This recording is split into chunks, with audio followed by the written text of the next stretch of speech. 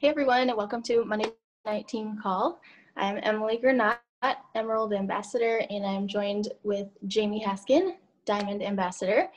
And we are going to be talking about cold market recruiting and recruiting business builders specifically. And we're going to come at this from a couple of different ways. We're going to give you a bunch of tangible, like step-by-step things, things that you can put into action right away. But first, we're going to attack why we aren't already doing those things.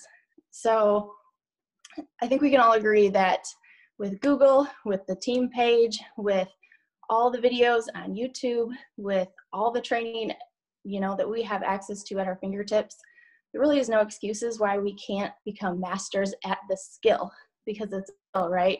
Just like anything else, you can become a master of it, and you can become a great cold market recruiter and a great person for attracting business builders. But what holds us back? So that's what I want to talk about first. When I first started in my business, one of the things that I got started doing right away is writing affirmations. And one of the things that I remember writing down every single day over and over and over is I attract strong leaders to my team. And the reason I said I attract strong business builder or leaders to my team is because I wanted to attract them. I didn't write down I find strong business or strong leaders for my team. I wrote I attract them. And the reason why is because that helped me change my behavior to become someone who would attract those people. It has to do with the reticular activating system in your brain. So this is the way that God designed our brains to work, with the reticular activating system. And it's actually really, really cool. So the reticular activating system is the attention center of the brain. It's like turning on the lights to your brain. So it's basically using your conscious thoughts to direct your subconscious thoughts. It's the same thing that happens like when you are in the market to buy a car and say you want a red Mustang. Well, pretty soon you're going to start seeing red Mustangs everywhere. They were always there. There was always the same amount of red Mustangs. But because you're looking for it and because it's a goal that you have, your brain is going to seek those things out. So it's the same thing that's happening with your business. And that's why I wrote those things down. I wanted to attract strong leaders to my team. And so that helped me to basically hone in on what I was looking for. And once my brain knew what I was looking for, then I could go after it. Okay. So that's why it's so important to not only write down your goals, but write down specifics of what you want to attract, first of all. And there's lots of things that go into it. Part of it is your belief. Okay. And I wanted to tell you guys the story of the two wolves. There's two wolves fighting each other. One wolf represents disbelief and doubt and scarcity, things like that. And the other one represents confidence and leadership and belief. And you might be wondering, well, which wolf wins? They're fighting to the death over here. And it's whatever wolf that you feed the most. So if you can feed that belief, if you can really hone in on what you want, then you're going to feed the wolf that you want to win. I think that's a powerful analogy because it's your choice what you feed it. I work with people all the time who have doubts and fears and things with their business, and I've had them too, and I've had to really be intentional about working on them. But some of the things I hear people say is, I can't get anybody to talk to me. I don't have engagement on my posts. People ignore my messages. It's crickets. I'm not good at coming up with things to write or post. But you can replace those thoughts, and you can replace that mindset with positive things that you want to actually be true about your business.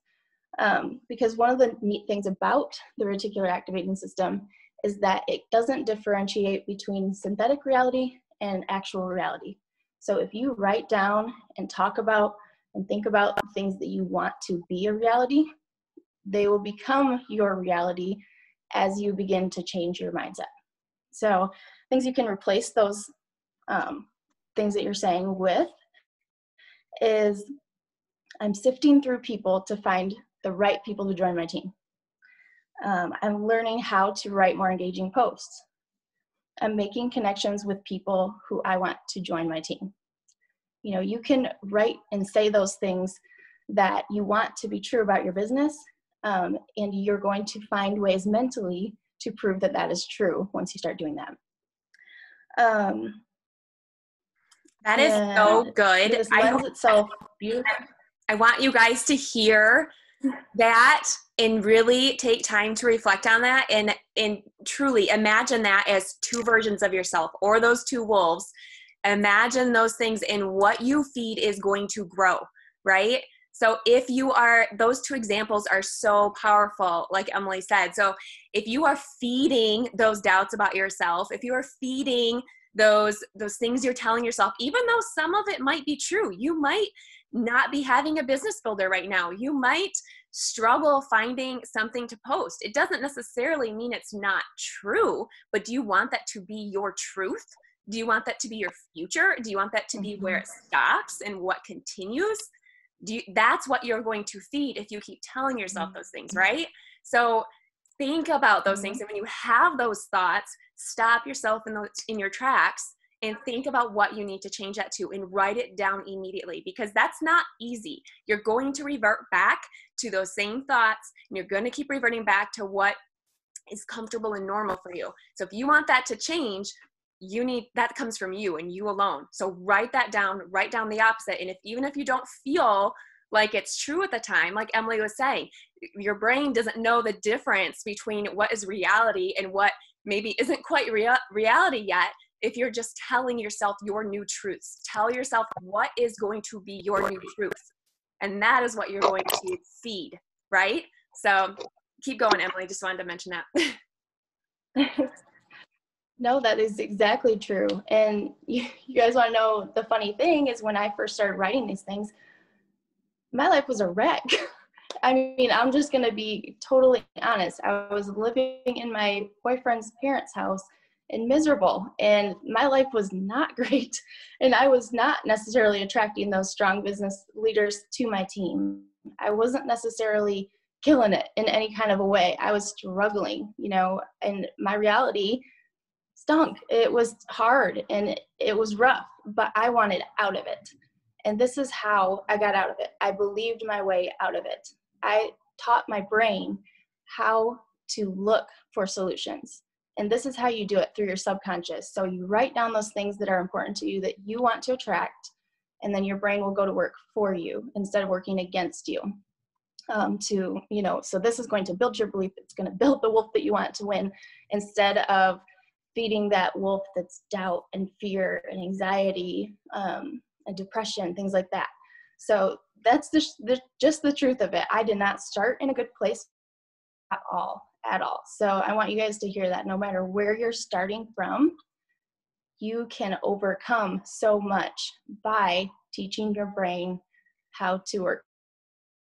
I want you guys to know that, because this is something that I run into a lot with people when I'm problem solving, when I'm doing coaching calls and things, because we do have all these tools, all these resources. So my question is always, why aren't you using them? Why aren't you putting it into action? And it always comes back to this. It always comes back to, they don't have clarity about what they want. They haven't written it down or believed it enough yet.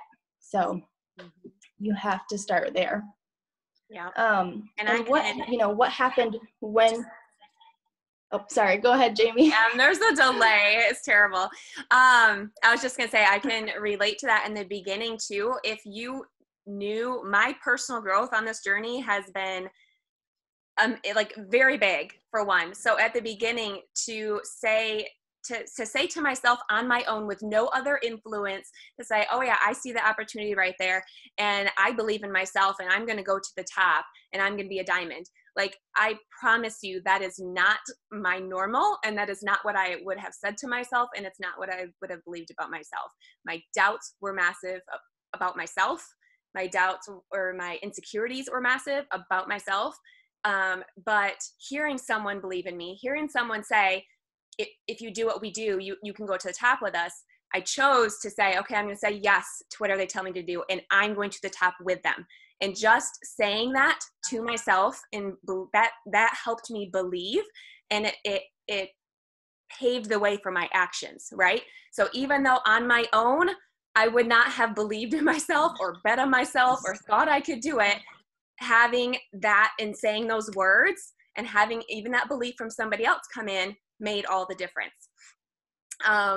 And I want to go into about what I know Em started to talk. I don't know if you were going to talk more of this or you're going on to the next part, but she started to talk about what holds people back then, right? Some of you guys, if you've never heard about personal affirmations before, then this is great. Take this to heart and run with it and do some of this.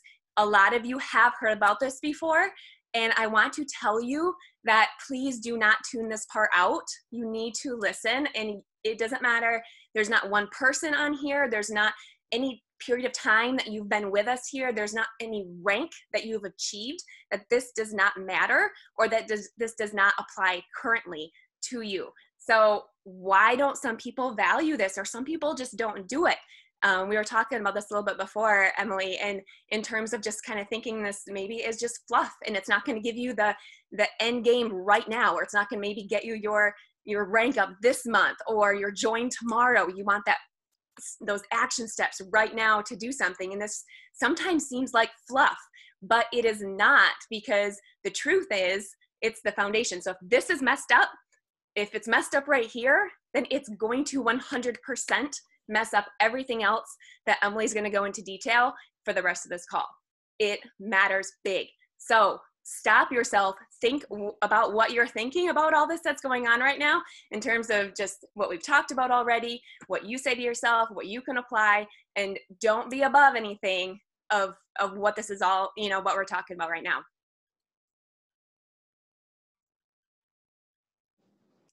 Absolutely. So important and so key. I literally credit a lot of my growth to this, because it was an important part of what I did when I started building my business. And it was something that I actually used and put into action before this too, with barrel racing and with riding horses and training and things. It applies to so many different aspects of life. And if, when I'm coaching people, this is almost always what it comes back down to. So definitely don't miss this. Because I want you guys to be able to take action. If you've been here more than a minute, like, you already know what to do. So I can give you action steps all day long, but you won't take action on it until it's important in the brain. Okay. So what changed when I started doing this? I started posting different. I showed up as a leader in my own business because I knew to attract leaders, I needed to be a leader. So that's where I went to work studying. I studied leadership and I dove right into it because I knew it was part of what was going to attract those leaders. And a lot of this was subconscious. Once I had that goal written down, it was, what do I need to do today to be a better leader? What do I need to do today to attract those leaders, or start building on that?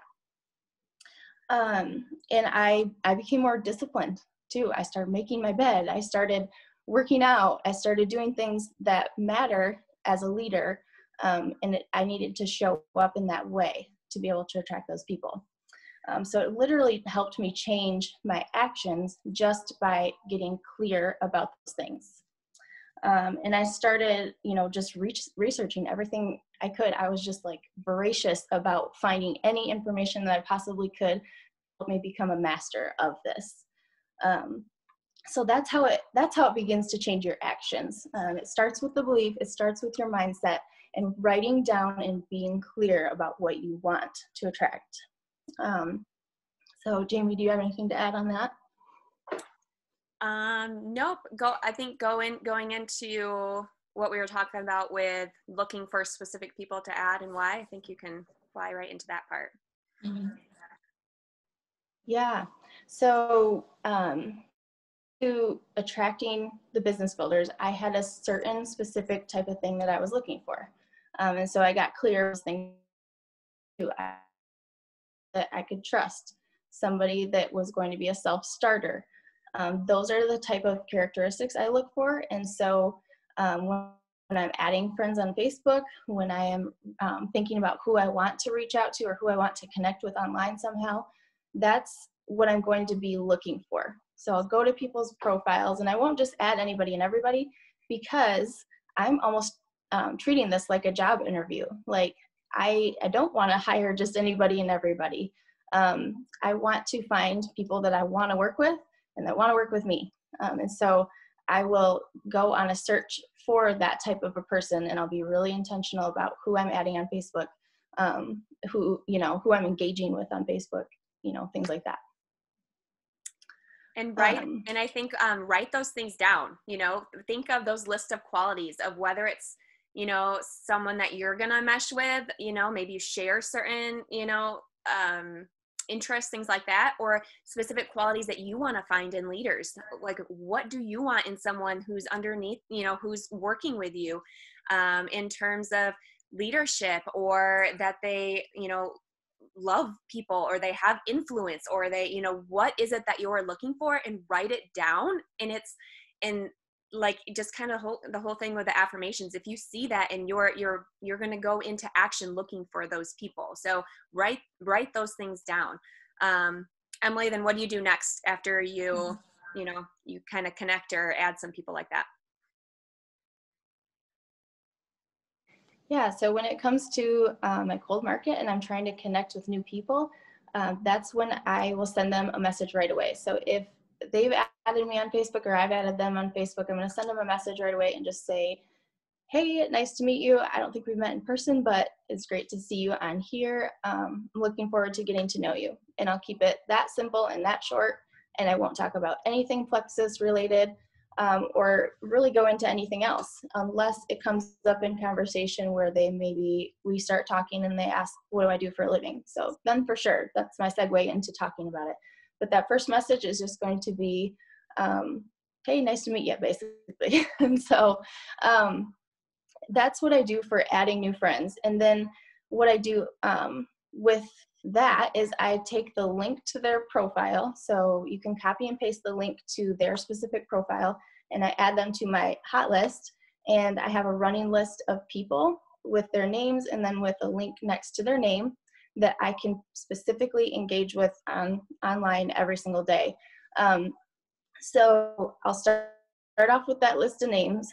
And my next step is posting, of course. We all have to post stuff. So before and after I post something, for about 15 minutes before and 15 minutes after I post something, I'll go to my hot list, click on those names, and comment on some of their stuff. Maybe I'll just send them a message quick. If we haven't talked in a little while or something, I'll send them a message and say something reminded me of them, if it did, or just find a genuine way to reach out to them. And the reason why I do it that way is because it boosts your engagement big time if you will do 15 minutes before and after you post something, or if you go live or do something like that. Same rules apply. Helps your engagement, helps them see your posts, helps you see theirs, so that you're connecting there. And then, after that, I'm basically just continuing to build that relationship. And a lot of times this just kind of comes along naturally. And a lot of times after about a month or two of being Facebook friends with somebody and me seeing their posts, them seeing my posts, they'll reach out to me and be like, what are you doing? What's this Plexus thing? Or they saw a product testimonial that they relate to. And so they'll reach out to me and ask what I'm doing, and from there, I'm simply going to use the send, share, invite system. So use the tools, videos, testimonies, things like that, to move the conversation forward and ask them lots of questions. So if they're asking me about the business, I'm going to be asking about, why are they interested? What appeals to you about this? What are your financial goals? I'm asking those types of questions because it's the same as if you were recruiting for the products. You're just switching things around and using the send, share, invite system to recruit people for the business. That is so good. So basically what you're doing from that is, instead of having these new people, You know, a lot of times you hear like, oh, well, I'm through my warm market. I've talked to people that I know. Now it's just like a lot of people I don't know. So those are harder people to recruit. Again, what we're telling ourselves, right? And essentially by doing these things, and Emily's going to talk about posting in a second here, which also connects to this, you're turning that cold market into a warm market, right? Because you're connecting with them on their posts, you're having conversations. As we're talking about this in a little bit, when we're posting, they're getting to know you. So instead of this being a cold person that you have no relationship with and they don't feel like they know you, now you've had some engagements on posts, maybe they know you from your posting, different things like that, and you're turning that around. So that is huge. A thing that I like to also do when messaging people about, you know, when you're talking about the business and things like that, telling them what you see in them, I think can go a long way and be huge. So if whether they're interested in it and they're coming to you, or whether you're going to them and presenting this opportunity to them, tell them, I mean, for one, excitement is contagious, right? You have to be excited. That goes back to your belief, your vision, all that kind of stuff. So that has to be there. And then tell them why they would be great at this. You know, do they have influence? Are they just fun to be around? Do they have a great social media presence? Do people trust them? Do they seem genuinely compassionate and caring for others? Whatever it is, tell them specific qualities of what you see in them, and have it be from a genuine place. Don't just fluff somebody just to do it for no reason. You know, like, be genuine about it. And tell them that makes a world of a difference, what you can see in them, to bring that out of them for why this could be beneficial toward them or for them. But please know, as you're doing these things, and, you know, attraction marketing and, you know, the posting that's going to come in a second here, what Emily said with that first message and talking back and forth on their posts and stuff. Sure, people might come to you, but in a month or two, but that does not mean you stop ever reaching out and you wait for everybody to come to you from now on. That is not where this is going at all. 100% is very important to be doing your new contacts and to be reaching out about Plexus to people. So as you're still doing that with your IPA, you can also work on this in terms of what we've been talking about and what Emily's going to continue to share about with your posting. It matters. It's going to make a difference, but you have to do both. You can't put one on hold to work on something else and just expect everyone to come to you tomorrow. Okay. So we have to keep doing this and working on ourselves through this. So yeah. Can you talk more about posting, Emily, and that whole part? Yeah, for sure. So posting is really just a way to connect and build trust with your audience. That's how you get new people into your market. You have to have their trust. You have to be connected with them. And so you can become a trustworthy person to them, but simply by showing up every day. So you're going to show up in their news feed every day with 2 personal and 1 Plexus post. And then you build trust by being authentic and being genuine to yourself, and by being vulnerable. You know, that's how now I'm getting strangers reaching out to me and messaging me and stuff, but it's because they don't feel like a stranger to me. I share so much online, and I share my story, and I speak vulnerably whenever I can, and that helps them to feel like they already know me before we've even met in person or even had too many conversations online. So that's building the trust, and then connecting with them over common interests. So this is just an easy way to connect with new people. Posting about things that you're passionate about is important. So if you can find a few things that you super enjoy doing, that you love to read about, study about, and things, then you can post about what you're learning and educate people. You can entertain people if you're like a goofy personality and you like to share funny stuff or funny stories or whatever, and that's your thing. That's great too. You just have to find your lane, what you love to talk about, what you love to connect with people about, and post about those things. So I try to fit it into a couple categories: either educate, entertain, or inspire people. And you know, for me, it's horses are a big part of my life, and so I post about horses a lot. But also I'm diving into finance and getting out of debt and things like that that are important to me too. So you'll see me posting about those things. And then when it comes to Plexus, you'll probably see me posting about the business maybe 2 times for every 1 time I talk about the products, because I'm passionate about that aspect of things too. So what you're posting is going to help attract the kind of people that you're going to be working with. So if you're only ever posting about the products, you're going to recruit a lot of product users. And if you're only posting about your dog every day, you're probably going to attract people that love dogs also. So it's just a matter of finding your lane and finding what you love to be, passionate about and you can easily talk about, and being consistent with that. Good. If you were to give just a couple quick tips on, like, just over the course of a minute or so on storytelling. I know you've done even a call on this before, but a part of that, you've talked about, and you do really great with storytelling in your posting. It's not just copy and paste. It's not just something quick to put up because you did a post super fast and you need to get your post in for the day. What would be your quick tips on storytelling?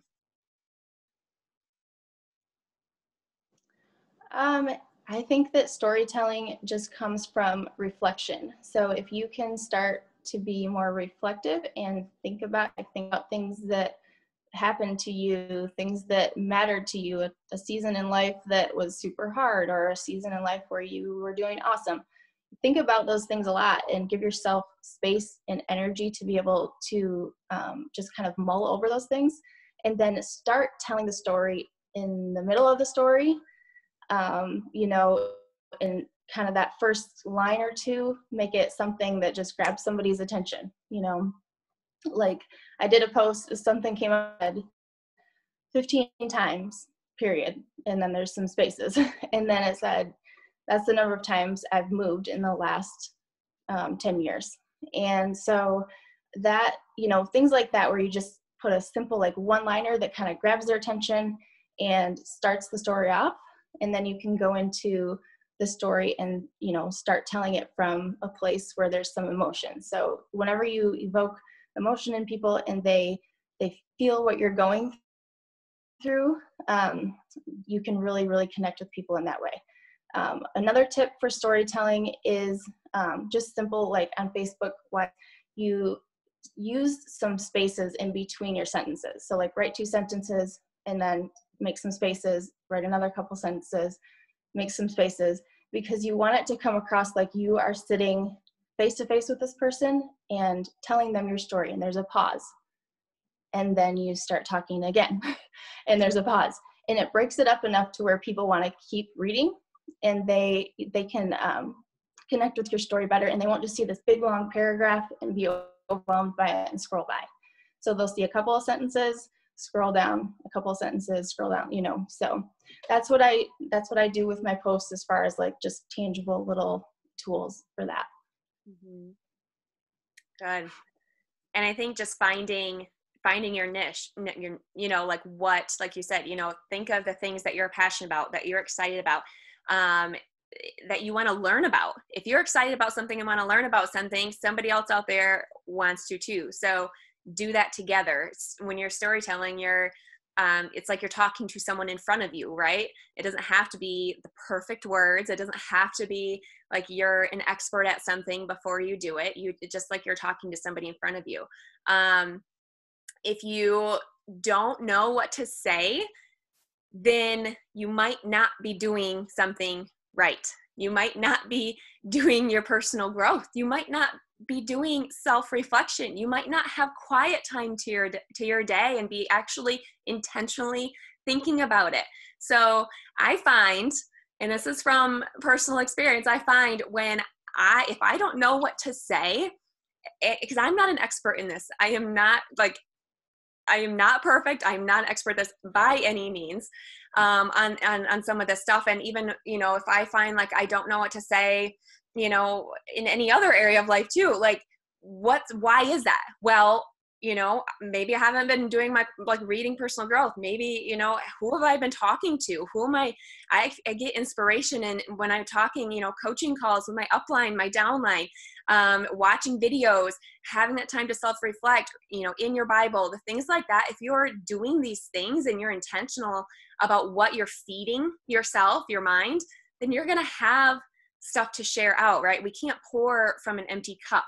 So maybe our cup is empty if we don't know what to say. So feed yourself so that you can in turn, you know, feed others. If you don't know what you're passionate about, maybe think about what would it, like Emily said, what would excite you? What's something you can learn about that you can share as you learn, you know? So that's something just from experience. When I don't know what to say, usually I can turn that back around and I can point that finger at me. That's me. That's me not being intentional. So. Very true. You can't pour from an empty cup. And so it's very important to be able to spend some time and some energy and effort in growing a hobby or growing in something that you're interested in, so that you're constantly being fed information that you can share with other people. That's a great way to connect with people with that. And I just, since it's 8:33, we got to wrap it up. I just wanted to encourage you guys. Attraction marketing can sound really appealing, especially when you're first starting out, because it's like, oh yeah, I want to have people coming to me. That would be awesome. That's how I wanted it to happen too. But I'll be totally honest, the first probably 6 months of my business, I really didn't have any of this happening. And I would tell you my market is warmer now than it was when I even first started, because when I first started, I had to be the one reaching out to people. And I did a lot of it. I reached out to a lot of people. And so it's not something that happens overnight. You can't just become an attraction marketer right overnight. It's something that you're going to start working on today and then see the results from this 3 months, 6 months, a year from now. So what you do today matters, but don't expect results right away tomorrow. Okay, so that's the thing I want to get through to you is write down who you're looking for, who you want to attract to your business. Get clear about that. Get clear about the kind of business that you want to have. And then let your brain go to work for you, you know, believing in those things and looking for those things, and then start putting some of these things into action. There is literally hundreds and hundreds of things that you can watch on attraction marketing to become a master at it. So just get your mind right first and then use those tools to be able to make it happen. And I don't think Emily shared this on this call, but she said in the post for it, Jamie, anything to add? 80% of people she talks to comes to her now. And so, but take that to heart, what she said. That doesn't mean you pause and wait for people to come. Like, this is a tool and something you can use and grow. So my tip with that is don't get caught in the comparison game. Don't look at Emily and think you have to do exactly what she's doing on social media. Follow her, she's awesome. But you don't have to be an Emily. You don't have to be a fill in the blank, whoever you're going to put in there. You have to be you, right? You are the only you, and that's what you have to find in terms of what you're going to do. And you can't compare somebody's day 598 to your day 1, right? So you can't get to day 598 without starting at your day 1 either. Okay. So it's not going to be perfect. It's not going to be all the things you're going to learn as you grow, just like with everything else. But you just start by putting one foot in front of the other, and you start with taking action. So take action on your mind, take action on the steps that you can be intentional about daily, and just learn as you go. So thank you, Emily, for all these amazing tips. And thank you guys for tuning in. And unless you have anything else, Em, you all have a good night. Have a good night, guys.